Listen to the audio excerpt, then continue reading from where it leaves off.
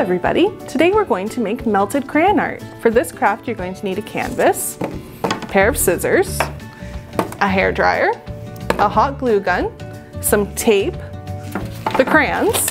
You can use broken ones or whole ones still in the paper, either is fine, and some paper.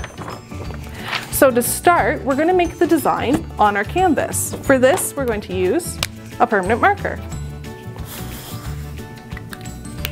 Okay, so I've created my design. Now, to protect this design from getting crayon splatter on it, I'm going to cut out some paper. Okay, so I have my paper to go over my design.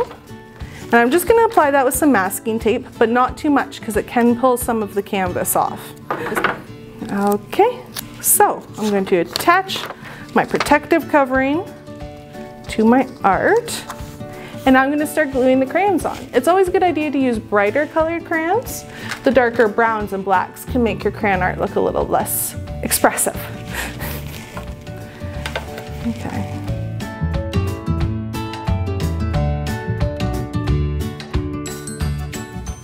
Okay, so we have our protective covering over our picture and we've attached our crayons, and now we're going to melt them. So for this you'll need your hair dryer set to hot. And you just point it at the crayons, and you just point it at the crayons and wait for them to melt.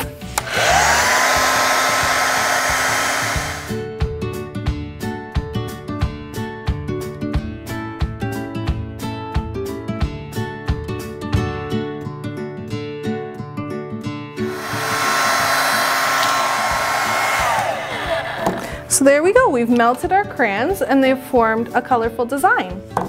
Now it's time to take the paper off. Oh, might have to touch up the words a little, but having fun isn't hard when you've got a library card.